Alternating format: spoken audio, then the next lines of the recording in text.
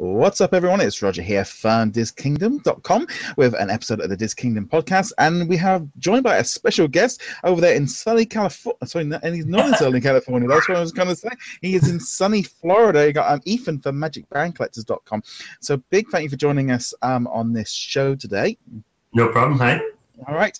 Ethan, you might have noticed we kind of mention him quite a lot in our shows because he is our Patreon sponsor for the YouTube channel and stuff. So a big thank you to you personally for all your help in supporting the channel.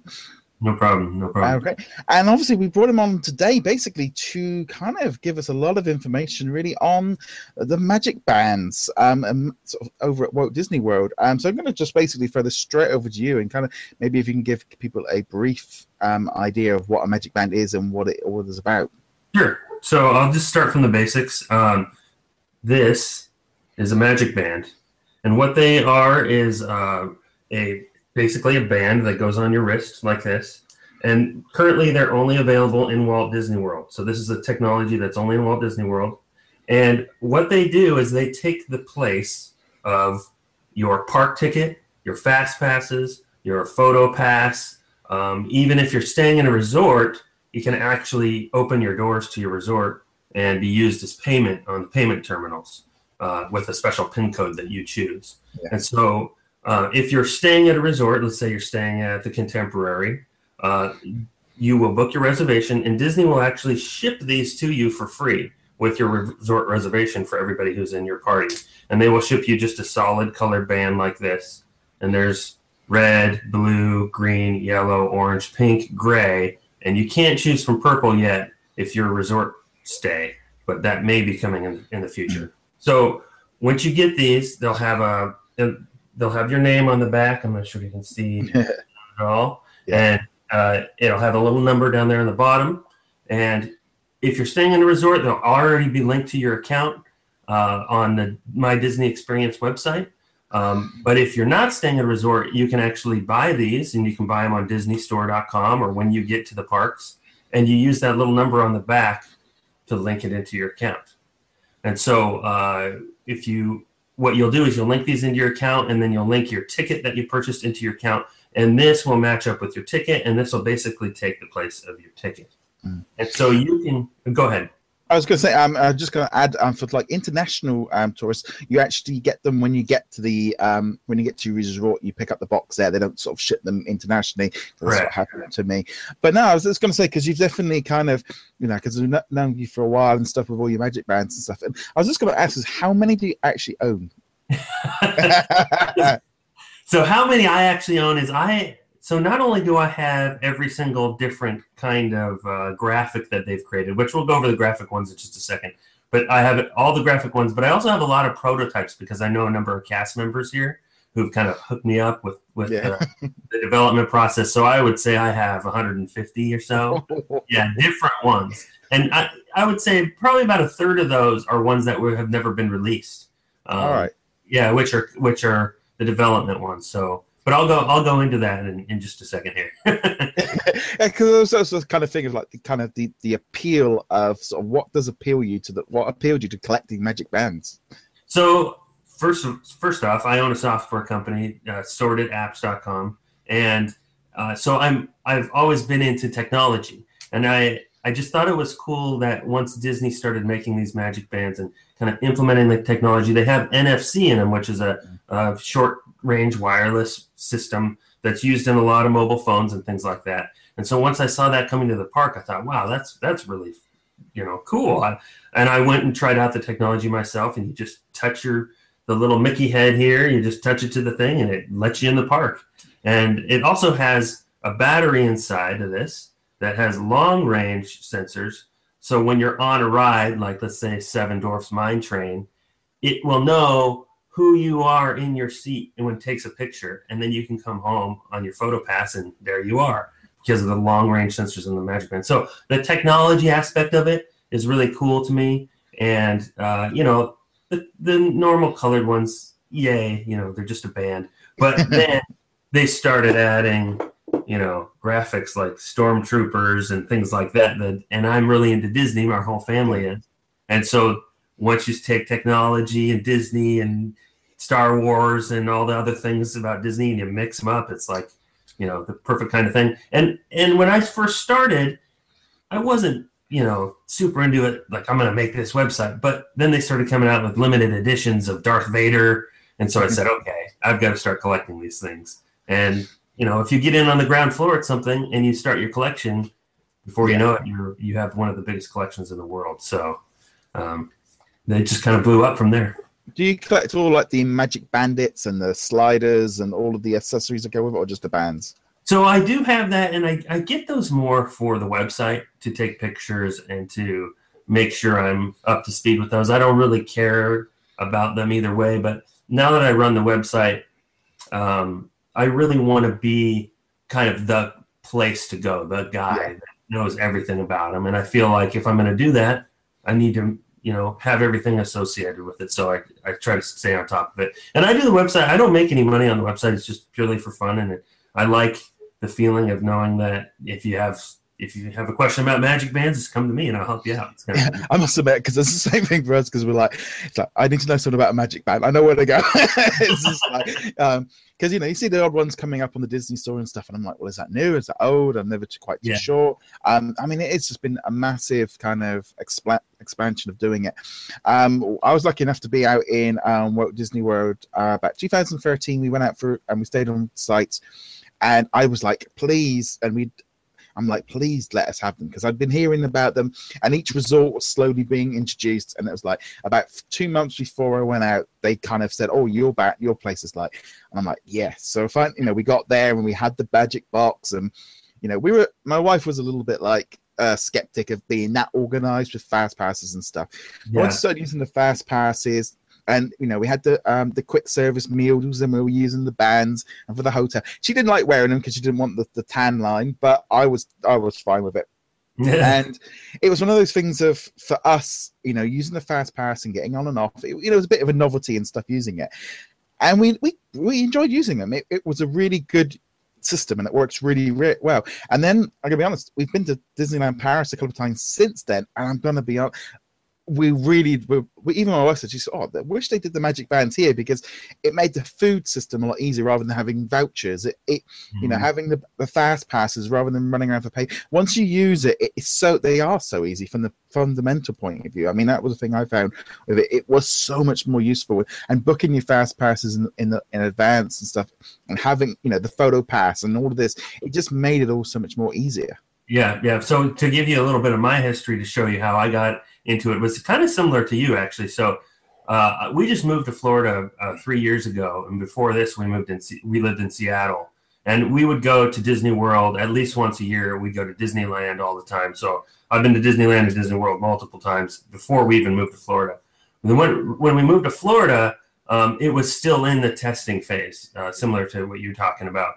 And as a local with an annual pass, there was no way for us to get Magic Bands while they were in a testing phase, because you had to be a resort guest.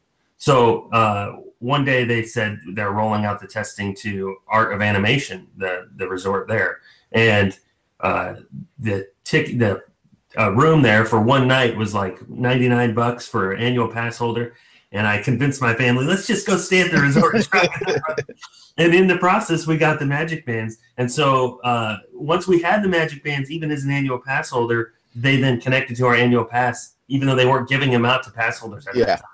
And so then we had Magic Bands. We were doing the Fast Pass Plus and all that before anybody else was. And I really fell in love with the Fast Pass Plus system. And I know a lot of people, especially the hardcore Disney people, a lot of Disneyland people are very much against Magic Bands, a Fast Pass. They're kind of traditionalists where they don't like change. And but you're right. Once you use them and you get used to them, and especially for me being a local, I can go on to the My Disney Experience, yesterday or this morning. I can book 3 rides for this afternoon. I can go pick up my kids from school, and we can go and just walk right on the ride. There's no running to go get a paper fast pass or like anything like that. And having them on your wrist means that people like my wife doesn't have to take her purse to the park. Things like that. They're also, another thing too, is that they're waterproof. So here in Disney World, we have 2 water parks, and you can just wear your Magic Band and bring your towel and go swim in the water, and you don't have to worry about, you know, your wallet or your keys or anything like that. I mean, you still do with your keys, I guess, to get in and out. Yeah, I must admit, I think when we did the water parks, we did put them in our bags because we're like, we don't want to break them. I think, like you said, there is that kind of thing of pre-organizing yourself for all your fast passes. But if you missed them, you can reorganize them, all the rest of it. But I think once I got back into the thing of having to run and trying to time, you know, when I had the paper ones, I never really was running between them all. And I think, especially for like tourists like us, coming internationally, you know, you're planning a long time in advance and you want to make the most of it while you're there. I do know, like, my friends, they went to Disney World last year and they were asking about the Magic Bands, and I was trying to help them out with their fast pass and said, look, you know, don't waste it on the little rides, use it on the big ones. If her husband's going on his own, don't bother wasting them on that, and kind of thing. And just, you know, it was quite overwhelming at first, but again, you know, I think they said, you know, that the fact that they're never having to queue for those big rides really made life a lot easier. Yeah, it definitely does. And you know, like I said, once you get used to it, you really kind of don't want to go back. You realize the convenience of it. And I know a lot of people who, especially now, and this is probably a good segue to go into the graphic design ones, especially now that you can get them personalized, or you can get them with your favorite characters. I've heard a lot of people say, I hate Magic Bands, I don't ever want a Magic Band. But then they come out with a Chip and Dale Magic Band, and then they go, okay, I got to buy this one. Even though I hate Magic Bands, it's got my favorite character on it now, so now I'll give it a try. So let me get into the graphic Magic Band. So there's 3 main types of Magic Bands. There's, I guess 4 now. There's Open Edition, there's Limited Release, Limited Edition, and there's Magic Band On Demand. So let's just start with Open Edition. So what I'm talking about is graphic Magic Bands. These are Magic Bands that have graphics on them of your favorite character. This one here is Stormtrooper. Open Editions are ones that are just sitting on the shelves for anybody to be able to just go and take off the shelf and link to your account, and they'll never run out. They're just going to keep making them, at least for the foreseeable future. So this is an example of an Open Edition Magic Band. It's just got the number on the back, and you go buy it, and you link it to your account. It comes in a standard package. Then there's Limited Release Magic Bands, and a good example of that is this one here for Run Disney. Okay? And this is Run Disney, and it specifically says 2016 on it. So you know they're not going to make this in 2017 because it's 2016. So on the back, they have a thing that says Limited Release. And so they'll just make these for the year, and once they're done, they'll never make them again. And so 5 years from now, if you want this band, well, too bad. You're going to have to go on eBay or something. Let me go back. Open Edition, they just raised the prices. I think this is $22.99 US. Yikes. 20. Yeah, they're getting pricey. $27.99 for limited release. Solid color for non-resort guests is $12.99, which is a lot better. And then finally, you have limited edition. Okay, so limited edition come in these nice little fancy boxes, and these 2 are still available right now in the parks. You can go buy them. I think the Star Wars one's at Watto's Grotto and Hollywood Studios, and the Valentine's Day is pretty much anywhere but Magic Kingdom, the Emporium. It's probably the best place to get it. So Star Wars, this one is Kylo Ren, and as you can see, it's got a limited edition of 2015. And so they only have 2015. Once these are gone, that's it. They're gone forever. Now the cool thing is, not only are these bands limited edition, but limited edition play special lights and sounds at entry points within the parks at your Fast Pass terminals. So usually when you're just using a regular green one or even an Open Edition or limited release, you touch it and it just goes bling, and the light turns green. But with the limited edition, this one, the Kylo Ren at Hollywood Studios, will make the Kylo Ren lightsaber sound. So it's kind of a cool little feature. Some of the limited editions do it at the entry point. Some of them do it not just at the entry point, but also at all the Fast Pass terminals within that park that you bought it in. Yeah. So this will do the lightsaber, Kylo Ren, and turn red. And a lot of cast members don't even know about what sounds they make. And so some of the cast members, when you touch the thing, they'll be like, wow, that's cool. I've never seen that before. Because only 2,000 people have these, you know. Yeah. So these cost $32.99. So they're on the pricey side. And the lights and sounds are not advertised by Disney. So when they first come out, nobody really knows what sounds or lights they may do, if any. And so we kind of, as a community of Disney fans, have to go out and find out, and we take videos. And I post all the videos on my website of what all the limited edition do. The other one that I have here, Valentine's Day, this is a limited edition 2,500. And this one does turns the turnstile pink and has a kissing sound. Oh, that's good. Yeah. So there's all kinds of different limited edition ones that they've kind of in the past. They've come out with Darth Vader, and you hear Darth Vader do his voice where, or Yoda will say a little Yoda thing. So it's really neat. Some of the limited edition, and they're my favorite ones, and they're the ones that are most collectible for the majority of guests. They want that special kind of thing. And the neat thing is that these will make those lights and sounds 2, 3, 4 years from now. And that's when nobody has them and nobody's coming to the park with them. And they're kind of this a lot of other guests look at the thing and go, wow, what just happened there? How did you do that? Well, I think that's the thing, because I mean, the price wise, I mean, I do remember when we were there and we were looking at all like the Magic Band bits and stuff, and I can see like the kids and stuff wanting to have but I must admit, I think the price of all of it, especially if you're in a group of, you know, a large group, it can kind of get out of hand. But obviously, everyone that goes to the resorts get the basic version for free, and you can sort of top up and stuff. But it is cool to kind of sort of see about the kind of those extra sounds and stuff. Yeah, that really adds a little. I mean, so the price just went up $3 per type, like I was saying there, like last week. They used to be $19.99, $24.99, $29.99, and they just raised them $3. And I think it's because that the graphic bands are doing really, really well in Disney World, and they're trying to milk it for as much profit. I read on the Disney Parks blog just last week that they were doing a recap of all the top stories from 2015, and it said that MagicBands are like the #1 selling SKU in Walt Disney World. So I think that people really love the graphics. They love being able to personalize. They now have these MagicBand on-demand stations where, similar to the D-Tech, where you can create your own iPhone cases. Now you can go through and on this little iPad type machine, and you pick a design, and you can put your last name or your first name on the whole side of the band here. So your name actually appears outside, and then you can pick whatever graphic you want here. And they cost even more. They're like $35. Correct.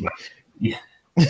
I mean, one thing that for me that I found a lot of use with the Disney Infinity is that you can use the bands when you get home to access a special area on the special toy boxes, and you also unlock a special toy. So it kind of ties in quite nicely with sort of Disney Infinity and stuff at home. I know they've been doing the same on the cruise line. So that's been a nice little bonus as well. Yeah, definitely. I think that, I mean, again, it comes into specifically with my love of technology. I love video games, I love Disney, and I love technology, and this is like the perfect like trifecta for me. I mean, I've got Disney Infinity, I've got every Disney Infinity character, so I've got all the MagicBands too. In fact, here's a cruise line one right here. So if you can grab one of these cruise line ones, which are kind of difficult to get from the cruise because you have to have a child in the activity center, but if you can get one from your child or convince somebody to get one for you somehow from a cruise, you can take this one home and put it on the base, and you can find them on eBay, but they're kind of expensive. And you'll get that Disney Infinity content at home in your Disney Infinity game, and that's really neat. And then, of course, you know about this one. I've told you this before. Oh, yes, the Hawaii one. Yeah, so here's an Alani one from, it's got Stitch on there, and it says in the game, Alani, content unlocked. I think that there's probably some kind of future content possible. Yeah, I must admit, this week I just managed to get I got a web code for the launch bay area, and it kind of brings up a special zone within that same thing. So it kind of brings it up the same as the Hawaii area and the thing. So they've gone down the web route for the launch bay stuff. But the one quick thing that came up last week about MagicBands was this news of Shanghai. Apparently, they're not going to be using them in the Shanghai Resort because they're going to be using your mobile phone stuff. And I thought, well, I'll just ask your opinion on sort of, were you surprised by that, or were you expecting it? Well, I was a little bit surprised. I had heard a lot of rumbling that MagicBands may be coming to Hong Kong, the Hong Kong Disneyland. So I thought, well, Shanghai would be a perfect place to roll it out. But there may be some logistics involved there that make it a little bit more difficult. Their main production, the MagicBands are created in China, but they're produced here in Tampa Bay. They're like designed here in Tampa Bay, and I don't know how the Chinese culture will take to doing things on your wrist. There may be cultural differences. Yeah. There may be cost differences. I think one of the big reasons that MagicBands work in Disney World is because of how vast Disney World is. It's like its own city. It's like, I mean, area-wise, Disney World is the size of San Francisco. So you've got 30 resorts and 4 theme parks and 2 water parks. And you're, as a guest, you're booking your stay here for a week and a half. Yeah. And that whole time you're staying inside Disney World. And you're taking the monorail here and going to eat here, and it's all within Disney World. So the MagicBands make sense as like basically your wallet. But in some place like Shanghai, which currently is a much smaller area, maybe they're waiting for an expansion to add that in, or maybe they're just testing some mobile phone things out to see how well they take off, and maybe roll some of those features out in the US, and maybe they don't, and maybe they're, because there are problems with mobile phones with like battery life going down. People don't like pulling out their phones all the time. People are already pulling out their phones to do fast passes and everything. I just can't imagine them doing that for everything. And how does mobile payments work? And how does, some of the other things, room key to your hotel room and stuff like that. I don't know. I must admit, when we were on vacation, it's like I want to put my phone and lock it in the safe. And I want to disconnect for the day. That's literally my kind of thing. If I'm on a vacation, I don't want some time away from Facebook and Twitter. And I know people like doing it, but for me, it's just kind of quite nice to disconnect. So I didn't really like that side of things. Yeah. But I didn't know as well was because of like the wording they were using was like, I think the technology has moved forward so much since they started developing the bands that when they started apparently developing MagicBands, the iPhone wasn't even out. Yeah. So it was the technology moved so much quicker than maybe the MagicBand sort of how long it took. But I can't see it going from Walt Disney World for a long time yet. No, yeah. Disney World will have MagicBands for at least the next decade, in my opinion. And there are. I think Shanghai is really a test. I think that they're going to be saying, okay, let's do this without MagicBands with mobile phones, and let's see how it works, and let's because it's an international Chinese location, they're not going to upset a lot of hardcore Disney fans because China doesn't have a lot of hardcore Disney fans yet. So it's easy for them, instead of going to Disneyland and totally changing everything, to do it in some new park. They can test their ideas. If it doesn't work, they can switch them around. Thing like Disney World, like I said, the water parks, these things are waterproof. You can't take your phone into the water, So there are advantages to MagicBands, even if phones were to ever take over. So they may do like a mix of them. I don't know. We'll just have to see. It's definitely an interesting thing. But I was just going to ask also on what you mentioned Disney Infinity, but what else do you kind of collect Disney wise? Oh, I've got everything. I've got the Star Wars. Oh, the bounty. Yeah. Boxes. I've got video games. I've got a pin set here, like a framed pin set. I've got vinyl records. I got everything. Yeah. So. Right, of course. But it's cool. It's just this kind of thing of just like, just that thing of trying to get to kind of know kind of what you're into and stuff.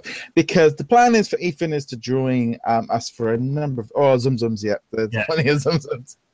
It's that thing. It's like trying to find space for all this stuff to go. Yeah. it's like, and you get to that certain point, it's like, no, the room's actually starting to explode. I need to kind of work out what I want and stuff. But like I said, I just wanted to kind of, when I get Ethan on to do kind of talk about the Magic Bands, and also kind of, he's probably joining us in for odd episodes here and there. I'm going forward and kind of giving us a little bit of extra help on some of the Walt Disney World side of things and talking about collectibles and stuff. But anything else you wanted to add on that, Ethan, for this episode? One more thing with Magic Bands, if we can jump right into here. I've got one left that I wanted to kind of show. So not only are there Magic Bands that you can buy, but there's some that you can't buy. And some of the ones that you can't buy are given out at special events. So a good example is D23, which is the Disney Fan Club, had an event called Destination D in 2014 at the Contemporary Hotel here in Disney World. And as a gift to everybody who bought a ticket, they got a free special Destination D Magic Band that was only released for that thing. And so those are kinds of little extras and hard to find collectibles that people can get with Magic Bands. Here's one that's an interesting one.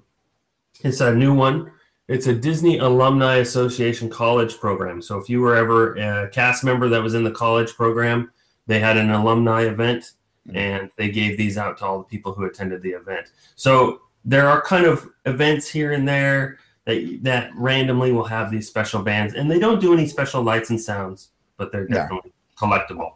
I suppose as well that the printing cost, now they've kind of got it in running. The cost will come down so much. Yeah, they're good freebies. They're good giveaways in there. Yeah, that's cool. But anyway, just like I said, just like to thank Ethan for not only being on the show, but also his continuous support through Patreon as well. So big thank you to, so this is where I usually go, big thank you to Ethan at sortouts.com. It's quite funny because we were having this discussion with ABS when we were recording yesterday, and we go, like, literally, we just got so used to sort of saying it and doing it, like, yeah, that's it, that's cool. But yeah, you can check us out on DisKingdom.com, and you can also check out Ethan at MagicBandCollectors.com and sortouts.com as well. And you can also hit subscribe on this channel, and if you're listening to the podcast versions, where you can hit subscribe there and also leave us a review. So big thank you for Ethan for joining me on this episode, and it was really cool. Kind of great to sort of speak to you in person and just kind of get to know you a little bit more, and kind of dealing with like Magic Band stuff, because it's such a kind of a cool little area. Yeah, and you know, like you said, I've got lots of other collectibles, so. So yeah, big thank you for listening, and we shall see you all guys in a later episode. Laters, guys.